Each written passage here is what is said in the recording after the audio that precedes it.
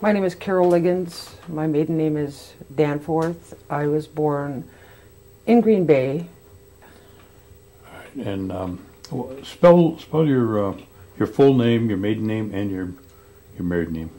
Spell it? Yes, so we can have it for the make sure we got it right record. Carole, Danforth, Liggins, Liggins.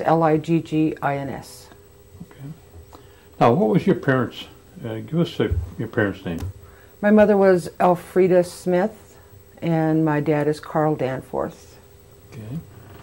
Do you remember the names of your grandparents? Yes, my father's parents were Amy Danforth and John Danforth.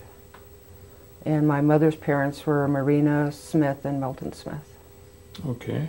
Let's start with your dad's parents. Where did they reside? They resided near Chicago Corners on County H. It's where Eva Danforth lives right now. That was my grandparents on my father's side. That was their house. It's been since remodeled, but that's where they originally lived. That was a New Deal place, wasn't it? I'm not sure. No? Okay. That was John? John and Okay. Amy's house, yeah. Do you remember much about them? Not really. I think John died when I was quite young, but I remember my grandma Amy quite a bit. Why don't you tell us about her? Well, I remember that she worked in town. She was a day worker, and she used to catch the bus to go into town to work. And she used to, when we lived in Wisconsin Rapids on a cranberry marsh when I was growing up, she used to come up there, and she was a cook for the cranberry workers for the boarders. And she did that. Now, you say she used to catch the bus, and she lived on H and Ranch Road? Mm-hmm. How did she get out to... I'm not sure. That was a long ways to go. Yeah. I imagine she might have done a lot of walking at one time. Probably, but when I was growing up, I remember that she used to catch the bus down where White Eagles is now, every once in a while. That's probably in my mid-teens, I remember that. Okay. Did your grandmother talk Oneida? Yeah. Mm-hmm. And did she ever talk about her education? No, not that I remember. I was around 2 years old when we moved away from this area and moved to Wisconsin Rapids, so I didn't have a lot of interaction with my grandparents. Okay. And you don't know of what background your grandfather, occupation or schooling or anything like that? No, I don't. Oh, okay. All right, let's look on your mother's side now. What was their names again? Milton and Marina Smith. Okay. Can you tell us anything about them? Well, they lived just around the corner from where my other grandparents lived. They live on what's Ranch Road now, right near where DPW is. And my grandfather had a little farm, and he had horses, and neither one of the houses had running water or electricity, so we used to have to pump water for the horses. In the summertime, I spent a lot of time with my grandparents on my mom's side.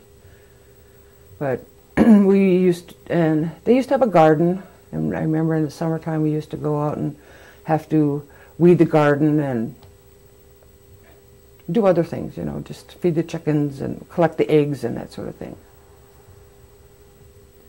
Now, what about,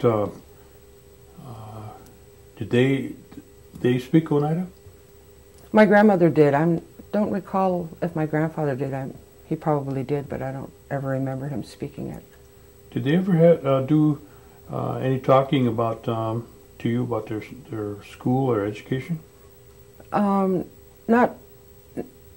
not really. But my mother told me that my grandfather, Milton, had gone to Carlisle. So he was there for quite a while. And my grandmother, I'm not sure where she went to school. Do you know if any of your grandparents were involved in any of the tribal operations or the political area at the time? I don't believe so. And what was the, do you remember their means of transportation at the time? When I was growing up, they had automobiles, but my mother told me that my grandfather used to walk miles and miles when, I guess during the Depression, just for work or just to go find food or, you know, whatever. That he walked as far as Bowler or Wittenberg or something, which is 45, 50 minutes by car now, so I don't know how long it took him. Okay, let's talk about your mother.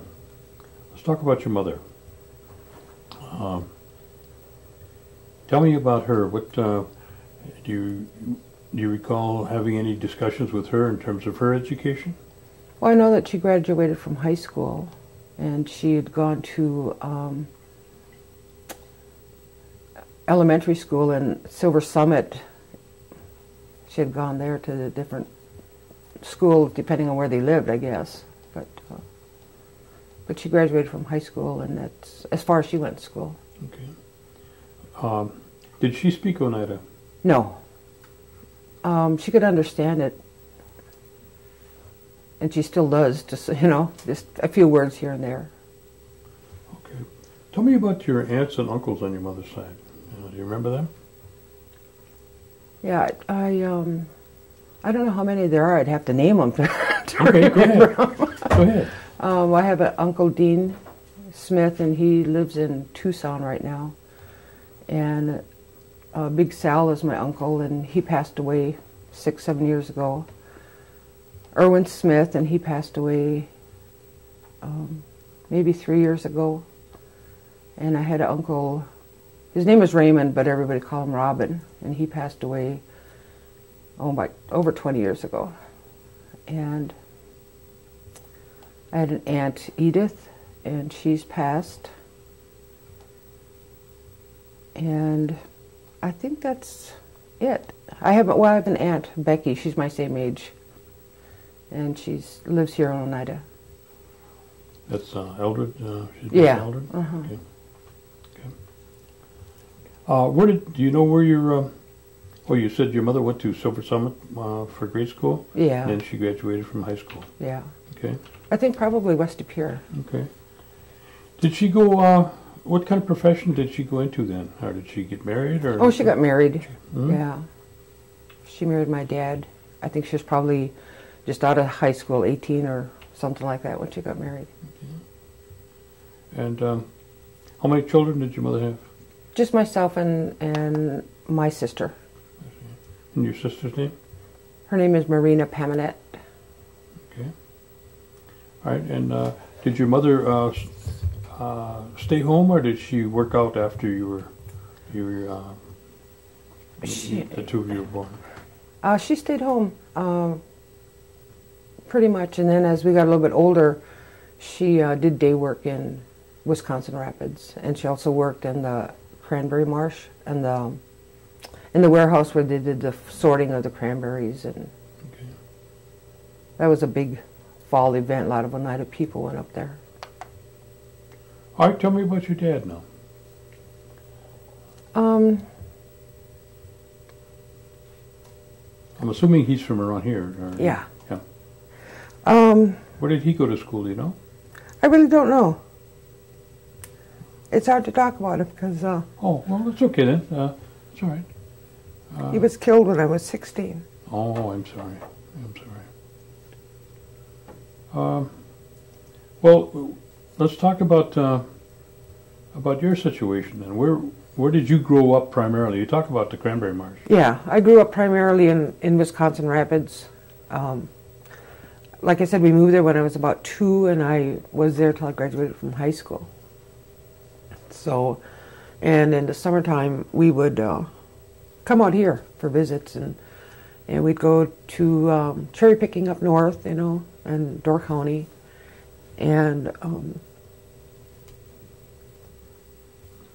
it was a good time, mm-hmm. you know.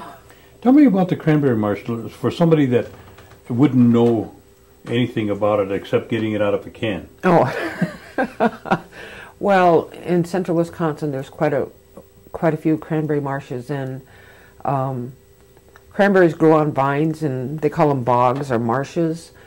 And in the fall is when they're harvested, generally in like September, maybe October.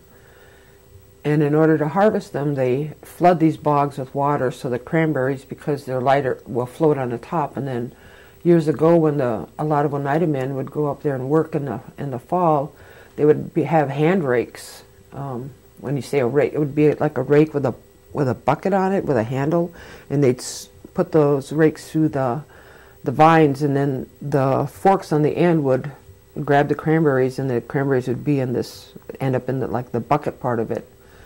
And that's what they did all day long in that water with hip boots on.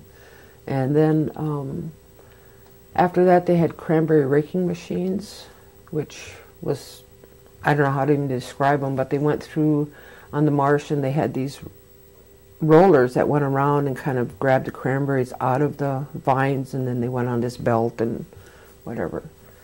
And they do this in the fall? Mm-hmm. Doesn't it get pretty cold? I think so, yeah. You'd think that especially spending a lot of time like that in the water. Mm-hmm. And they would have to. My dad worked for John Potter, who owned this cranberry marsh, and he worked there year round. He wasn't just a seasonal worker. So he would have to go out in the middle of the night sometimes because they have to watch the temperature, and especially towards the fall, because they didn't want the berries to freeze, so they'd have to flood them with water. So sometimes they'd go out in the middle of the night because the temperature was dropping and open these little reservoirs or whatever, so that the water would go in and flood the cranberries so they wouldn't freeze. Now, you say you went to school in... I went to school in Cranmore. Say that again? I went to school in Cranmore. Cranmore. Oh, that sounds like a swinging place. Yeah. And basically it was the school and the store. It's like a little township, like Iser or something, and nobody heard of. But it was a one-room school that had... not a one-room school. It was one building where all the grades were, and we had 4 grades in one room and 4 grades in the other room. The upper grades were in the in the other room. And that's where you went to school? That's where I went to elementary school until the 7th grade, and then there was a consolidation of the school districts, and they bussed all the kids that went to Cranmore into Port Edwards, which is right outside of Wisconsin Rapids. So that's where I went to high school. Now, you say there were other Oneidas up there? There was a few. Just during certain parts of the year? There was a couple Oneida families that lived there.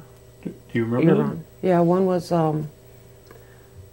Sickles, Pete Sickles and his family. Okay. And then I think it's his brother Hiram Sickles. They lived also on Cranberry Marshes, and they lived there year round. And then the other Indian people around there were, they were called Winnebagos then, but they're Ho-Chunks now. That's pretty much their territory, isn't it? Yeah. Anyway, mm-hmm. Okay. What churches did your grandparents attend? Do you remember? My grandmother went to the Methodist church, and my grandmother on my mother's side, my grandmother Smith, went to Methodist church, and my grandmother Amy, she went to Episcopal church. And where did your mother go to? She went to Methodist. Methodist? Yeah. Does she still go there? No. She went to, she's going to Episcopal church now. Okay. She's remarried, and her husband Alan is Episcopalian, so she started going there, and that's where she stayed. Okay. All right. When you were, growing up in, I'm trying to think where that place is, Cranberry, up in the Cranberry area. Mm-hmm. What kind of activities or things were you involved in when during that time? Were you, like in school? Were You involved in any of the school activities or anything, or? I was in not so much when we were in elementary school, but they had the 4-H clubs and Girl Scouts, which I was in, and then in high school I was in the band. I played the French horn, was in the marching band and stuff. That was fun. And how often would you come back to Oneida? On every holiday, and I don't know, it seemed like we were here maybe once a month. Maybe it wasn't that often, but it seemed like we were here quite a bit. And you'd come during the summers too then? Right. Mm-hmm. Okay. All right. Did you happen to be around Oneida, like, let's say, during the Christmas holidays? Yeah. Yeah. Mm-hmm.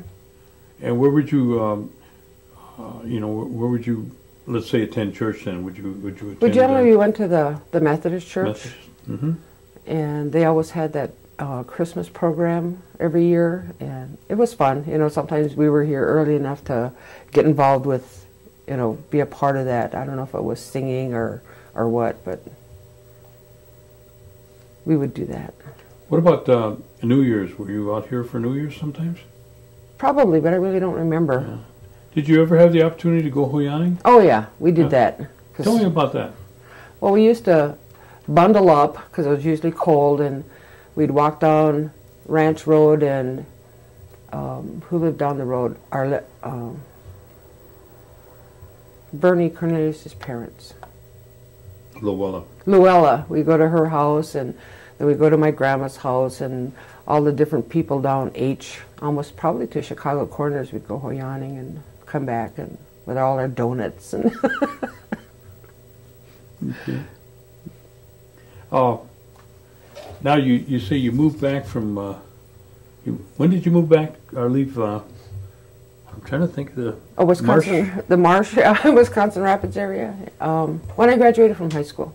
Okay. And what year was that? Do you remember? 1963. Mm-hmm. And what did you do then? Well, my dad had passed away, and we moved back here, and then I went to Haskell for a year. That was an experience. Tell me about Haskell. Was that your were you a freshman then, or were you? I don't know how that's made up there. Well, I think it was they called it Haskell Institute, and it was a 2-year postgraduate school, whatever that means. But I took up a business course, and I didn't really care. I mean, the schooling itself was okay. I didn't care for the,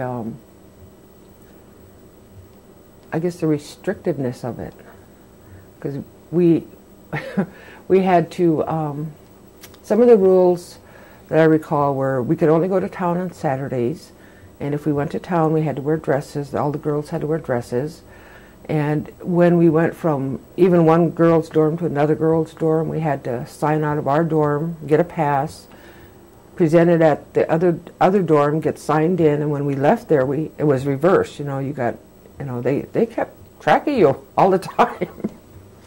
But it was really nice because I met a lot of Indian kids from all over. Now this is an Indian school. Yes. Mm-hmm. What's the approximate attendance there? I have no idea. And Indians come from all over the United States? Mm-hmm. I see. Okay. And you spent a year there? 1 whole year, yes. Mm-hmm. I stuck it out. I didn't even come home for Christmas. What prompted you to go there to begin with? My mom, she thought it would be a good idea, and I said, okay, why not? So I went. I remember having to go shopping for clothes and getting this big old trunk to put all your clothes in because you were going to be gone for so long. It must have been quite an experience. That's the first time you're away from the family then, right? Yeah, for that length of time, yeah. Mm-hmm. My mother thought it was really odd because when I was an infant, I wasn't very outgoing, and she said that if I stayed away, even with my grandparents for too long, I would get sick. I'd get homesick or just sick with a temperature and everything because I wanted my mommy. So I guess I got that out of my system. And about how old were you then when you were at Haskell? 18. 18? I graduated when I was 17, so that fall I was 18. Okay. And then where do we go from Haskell? From Haskell, we come back to Oneida for a couple months. You said we now. We, meaning you said, where do we go? And so I said, okay, all right. I thought maybe some no. Schoolmate was with you or something from there. No, I came back and I got a job in Milwaukee at John Winter's, and they made clothing, and I was in this department where they just carry this bundles of cut fabric from one place to another. It was called the bundling department. And I worked there that summer, and then I left Milwaukee and came back home, and I got a job at the pickle factory. I don't know where it is. Just the pickle factory, that's all I remember. I worked there until I got enough money to buy a bus ticket, and I went to California where my sister had moved. Oh, okay. Your sister's older than you then? Yeah. Mm-hmm. All right. And what was she doing out there? She had gotten married, and her husband had gone out there on that relocation, which I really don't know a lot about, other than they had an opportunity to go to other parts of the country, and I'm not sure how it all worked. Mm-hmm. But she was living in California, near Los Angeles. So I went out there for a visit, and I stayed about almost 18 years. That's a long time to visit your sister. Well, she left. I went out there, and then my Aunt Becky, her and her husband at the time moved out there, and they all moved back. And I stayed, got married, and stayed there. Okay. You want to tell me something about what kind of work you did and the family out there? Well, I didn't work until my daughter. Well, let me see. I got married and I wasn't working, and then I had my youngest daughter, and when she was about a little over 2 years old, I went to work at the post office, and my mom was working at the post office back here, and she said it was a good job, and it just so happened that the post office at that time was looking for help, and they were actually advertising. They were putting things in your mailbox, saying, come work for us, So I took the civil service test, passed that, and got hired. And I got hired at a post office close to where I lived. So that's what I started doing. I worked at the Rosemead post office for 10 years, and then I transferred to San Juan Capistrano post office, which is in Southern California.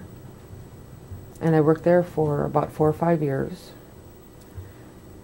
And then I decided to move back home because I had a 2-year-old daughter. And her father's parents were all in the East, and mine were in Wisconsin. And so I thought, well, she's not going to get an opportunity to know any of her extended family unless I do something. So I moved back here, quit the post office, moved back here. And what year was that? 1982. Okay. And then Your daughter was how old at that time? 2. 2, okay. My younger daughter was 2, and my older daughter was 16. Oh, okay. And what are their names? My older daughter's name is Chrissy, and my younger daughter's name is Lisa. Okay. And I moved back here, and I was unemployed because I totally quit the post office, resigned when I left California. So I was unemployed from about May until October, and I was just living on my money I had gotten out of retirement. The money I put in, I withdrew that, so I have something to live on. And then I got rehired at the post office George Farrow was a postmaster in Green Bay at that time, and I was rehired at Green Bay. I worked there for about 2 years, excuse me, and then I worked at the Denmark post office. I was on an assignment as an officer in charge because the postmaster there had left. And then I was home one day, and George Farrow's secretary called me, and she said, wanted to know if I'd be interested in applying for the postmaster job in Oneida, because that postmaster was going to be leaving, and would I be interested?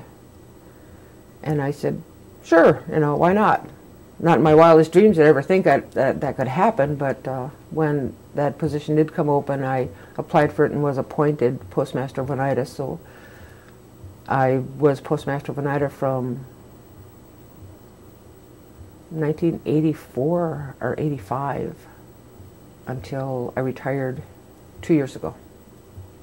You have 3 minutes on this tape. Okay. When you moved back, did you move back to Oneida from California? Yes. Okay. And where did you reside then?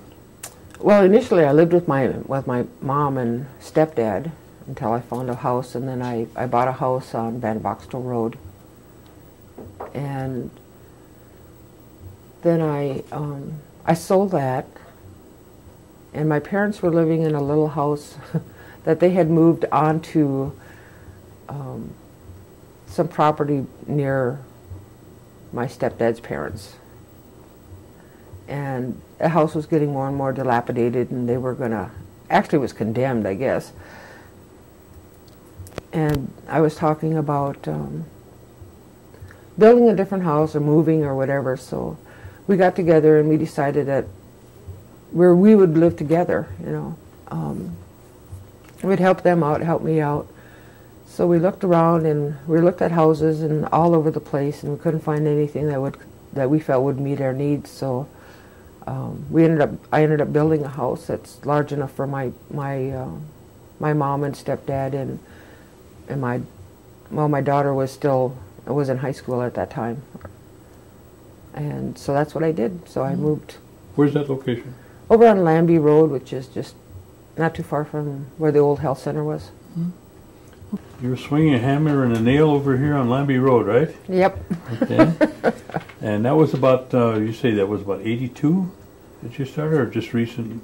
Was it more recent than that you built your house? It was more recent than that. Oh. It was maybe 11 years ago. 11 years ago, okay. And you worked at the post office then for those years. Mm-hmm. But it seems to me that you were also involved in other things throughout the community.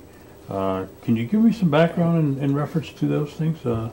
What committees or commissions or volunteer activities that were you doing during those years? Since you came back from California, let's put it that way.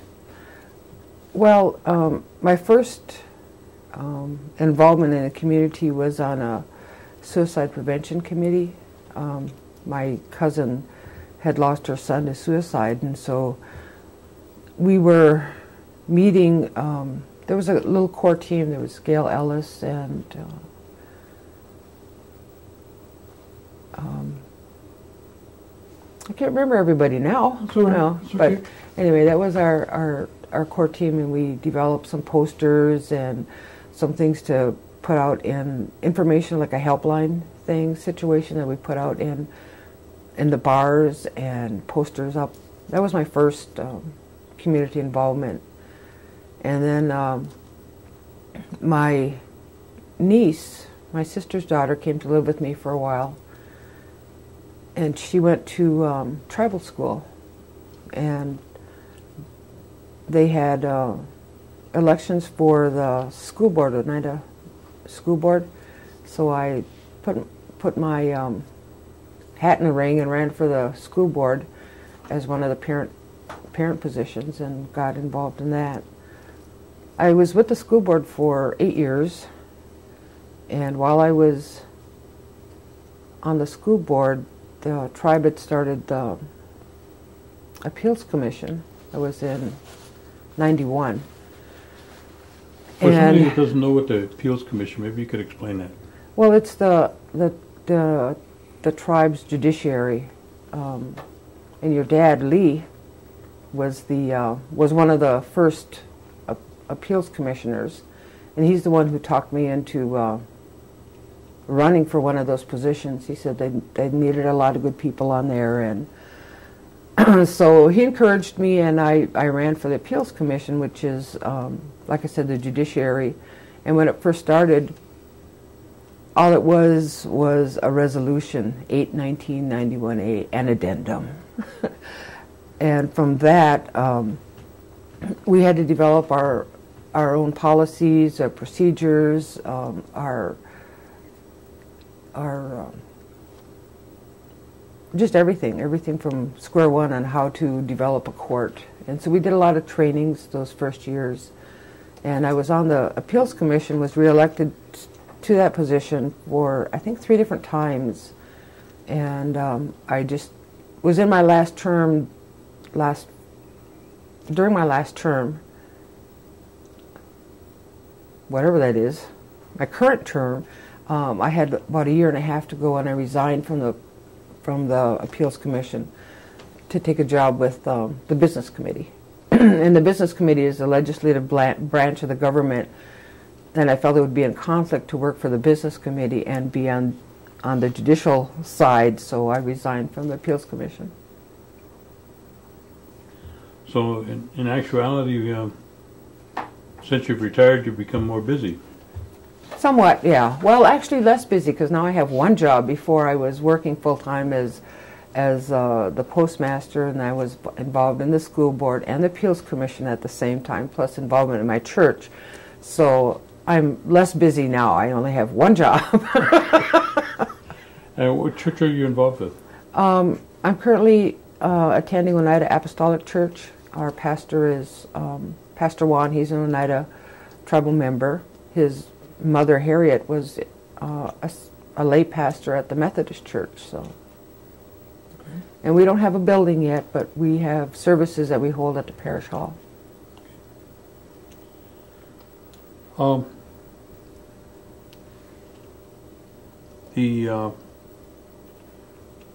me something about the tribal school. Did your children go there? No. My daughter, when we moved here, I wasn't involved in the school board yet, but she went. My older daughter went to West Pier. That's where she graduated from. Mm-hmm. And my younger daughter, I sent her to Green Bay Christian School, and that was something else, because the busing situation, you know, trying to get her back and forth to school. Oh, okay. Give me your take on the tribal. What caused you to become interested in the school board situation? You know, running for the school board of the tribal school. I don't know what motivated me, other than different ones who had asked me if I'd be interested in doing that, was saying that they, I guess as a compliment now that I think about it, is that they needed some good people on that board, somebody to make decisions and not be swayed by whatever political, the political current of the time, because everything in the community is political. We're going to have to stop just for a second. We're picking up some minutes here. Tapes rolling.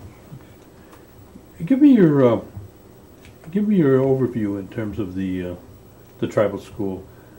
You know, again, your interest on the school board, and then your involvement and your observations of the tribal school. Well, initially when I started,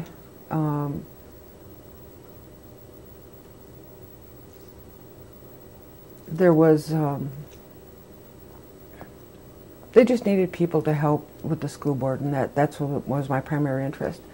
I was on the school board. I was on the school board that helped build the turtle school as we now know it, because when I first started, the school was housed in Norbert Hill Center, the entire school.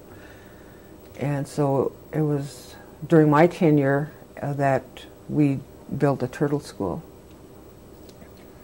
And it's a beautiful building, and I think that it's the turtle school itself, the philosophy of teaching children their history and their culture is very important. The fact that they have language in the elementary school particularly, I think is a plus. If we don't have our language, we don't have anything, and unfortunately, I don't know the language all that well. I started taking language classes,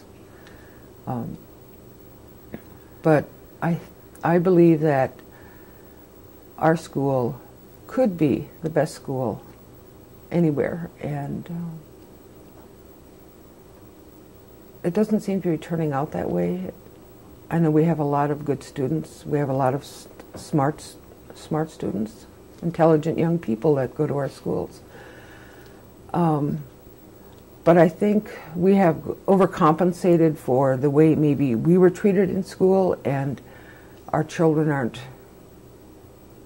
really being helped by some of the things that we do. We help them too much. And I guess, I don't know where that comes from, you know, but I know when my daughter was going to, where my daughter was going to school in Green Bay, they didn't go on field trips free of charge. We had to pay for them. And the cost was not that much, but it was still a cost to the parent. And the tribal school kids would go all the time, you know, to places like the Dells and stuff like that. And there wasn't any cost, which I don't know if that really helps them, you know, helps them appreciate what they have to do. Now, at least they're doing fundraisers where the kids have to raise some of their own money to do this, but before it was just all, you know, just wherever they want to go, take them, you know, that type of thing. So I'm not sure that's really a helpful thing. But as far as the education itself, I believe that the kids that come out of tribal school can be and are as well educated as any of the surrounding schools. It's what they desire to do. All right, let's go back to the Appeals Commission now. The Appeals Commission is, if I correct me, is designed to be patterned after a court system? Correct. How has the Appeals Commission worked from your point of view in terms of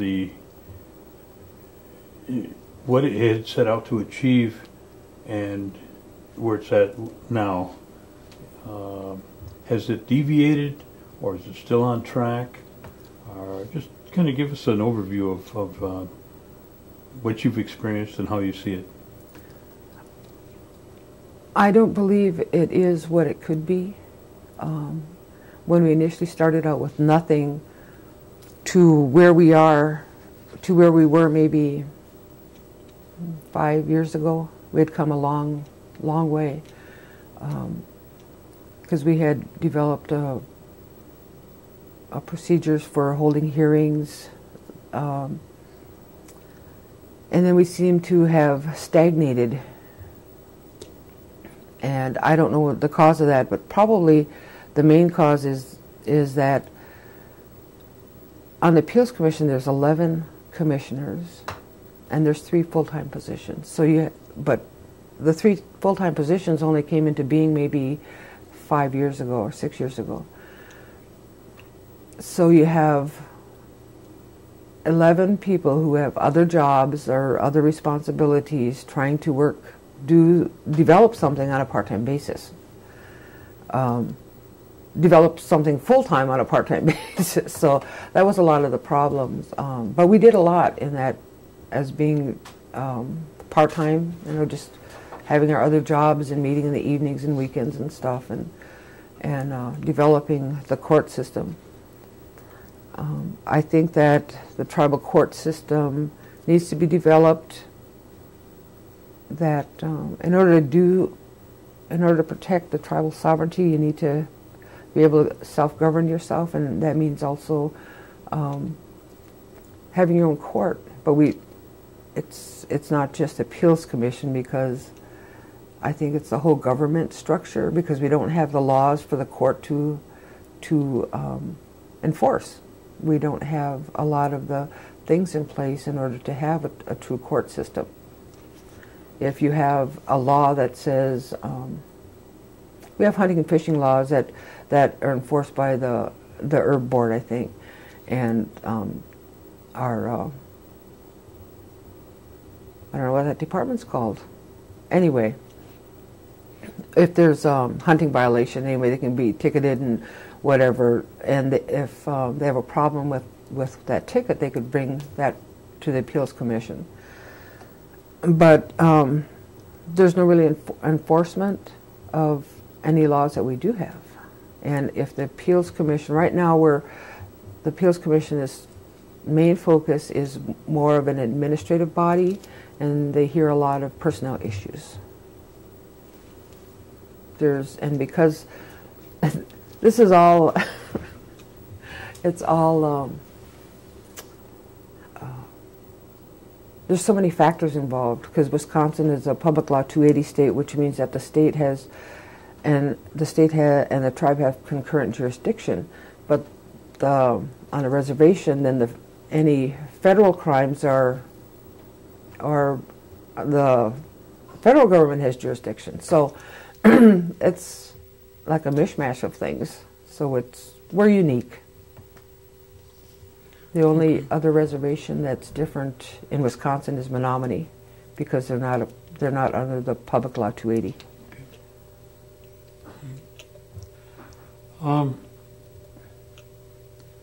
In reference to giving some recommendations to the youth of today, what kind of recommendations would you be liking to share with them, or comments or concerns? I think that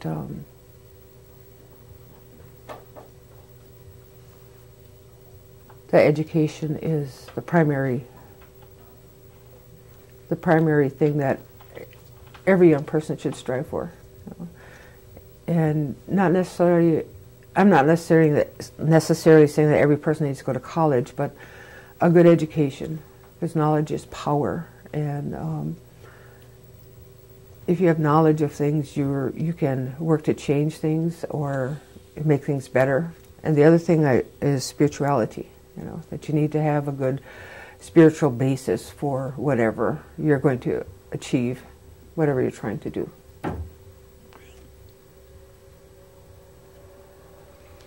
Is there any other things that you'd like to share with us that I've neglected?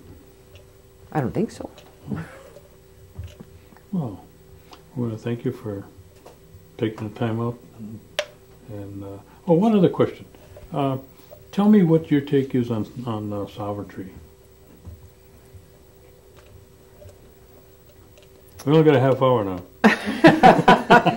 No, because you've worked with the appeals commission, you've worked with the tribal government. Now I think you've got an inner ear and an inner vision of the things that go on. Maybe you could just share your observation in terms of sovereignty and what it means to you. Well, sovereignty to me means the ability to govern yourself, and the Oneida tribe needs to protect that sovereignty, that ability to govern themselves, and they should do whatever they can to protect that, whether it's developing their own law and order code, their own tribal court, and right now we have a good economic base which helps us govern ourselves and give us the funds to do that. We have our own police department, and I think that all those things help enhance our sovereignty. But the way the courts are going, federal courts, Supreme Courts, they are slowly eroding our sovereignty.